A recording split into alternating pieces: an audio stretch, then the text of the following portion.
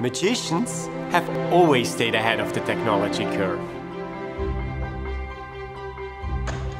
Their illusions accomplish what technology cannot. But what happens when the technology of the day seems almost magical? What happens when you can do this?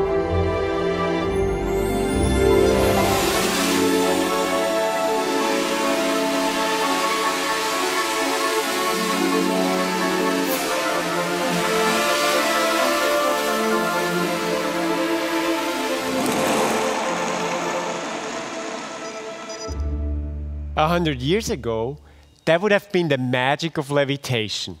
Is it possible to create illusions in a world where technology makes anything possible? Stay.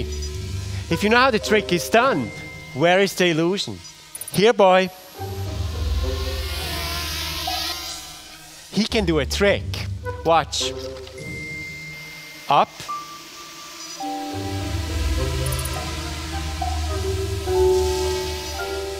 Hey, where are you going? I think there's more to this than meets the eye. Come back. Very funny. Behave yourselves. As a magician, I've always known that the illusion is in the mind of the beholder. Once upon a time, this would have been magic. Today, it is a trick of technology. But still, our imagination is more powerful than our reasoning. And it's easy to attribute personality to machines.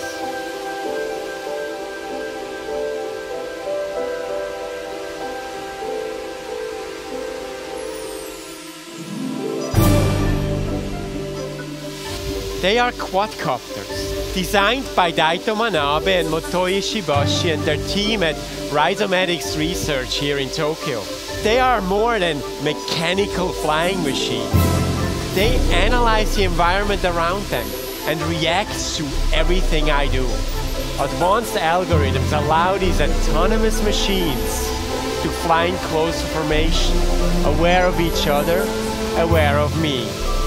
Mathematics that can be mistaken for intelligence, and intelligence for personality. Anthropomorphism, that's the illusion. An illusion created by technology and embroidered by our imagination to become an intelligent flying robot, a machine that appears to be alive. I think they said hello. Now we have one final trick to show you. Get ready, guys.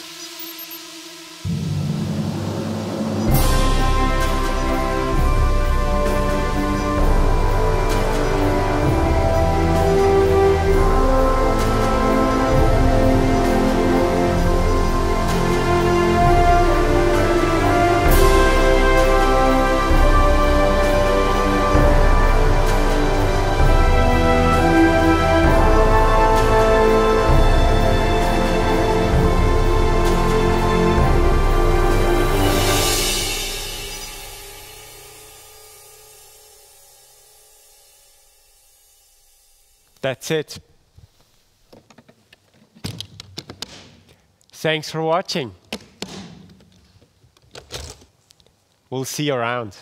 Bye-bye.